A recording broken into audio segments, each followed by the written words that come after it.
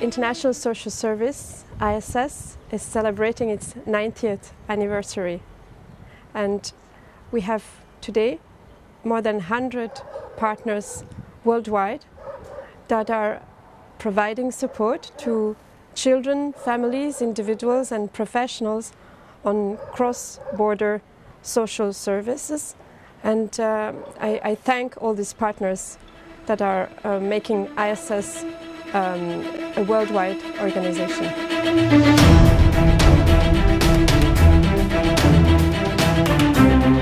We work on inter-country casework involving child protection and also with children in care who can be reunited with family members overseas. And we are the only charity in the UK who's able to do this work, and the only reason why we're able to assist in these cases is because of the International Social Service Network and the very valued partnerships that we have with our colleagues overseas who help us to connect to professionals that can help us to resolve these very difficult and complex cases so that children can be reunited with their families and so that they can always be safe even when they are moving across international borders. Also is the best interest of the children to be taken into consideration before even thinking of possibly moving them. Okay, so you could provide the information on the history and what has happened, what the children would need. Absolutely. And so we can sort out with the German authorities what they could arrange for the children. They will need a lot of support if they go back to Germany, so yes.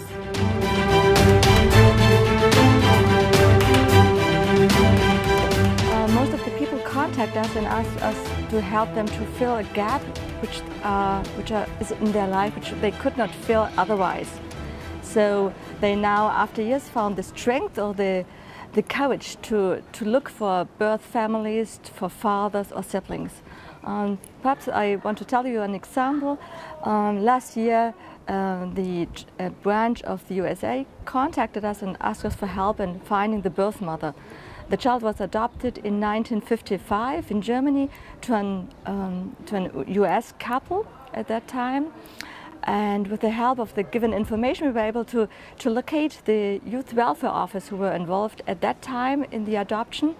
And then later out, we found out the address of the mother, of the birth mother. We contacted her by letter, as we usually do it, and she immediately got back to us. And she was really open for contact. She's now 80 years old and she has never told anybody about the child she was given up for adoption. And with the help of ISS on both sides, we were able to enable the both parties to get in contact with each other. And now this year, the first visit of the son and his family is planned. I'm Cheng from ISS Hong Kong. We have inter-country casework, adoption program, asylum seekers and torture claimant service, and refugee and migrant services. We have service centers in Hong Kong as well as in mainland China. But we also connect services in Taiwan and Macau. So if you need services in these places, you come to us.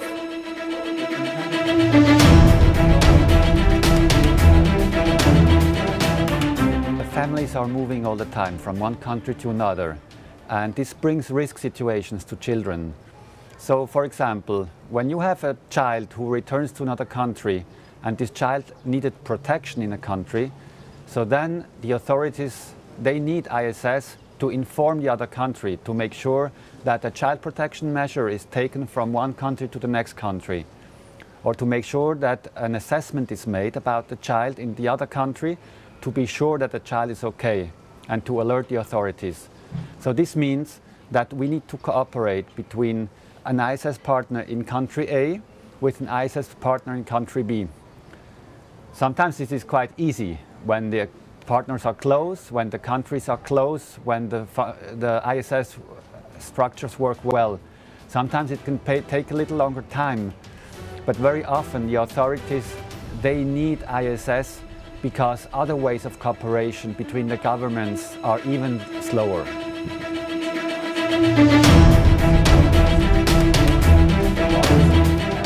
Hi there, I'm Damon Martin from International Social Service Australia. Our core services remain being post-adoption tracing and family reunification, and we've been very happy with GTR in Romania and the services they've been able to provide in terms of tracing and locating birth parents for our Romanian intercountry adoptees in Australia. For ISS casework, understanding the needs for intercountry adoptees and adult adoptees in general, the issues they face around identity and grief and loss is very important to our casework.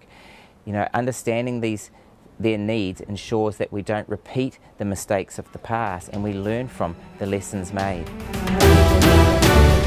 GTR's team is very happy that during this week in 2015 we host the CCC meeting in Romania in Timișoara within the GTR's headquarters.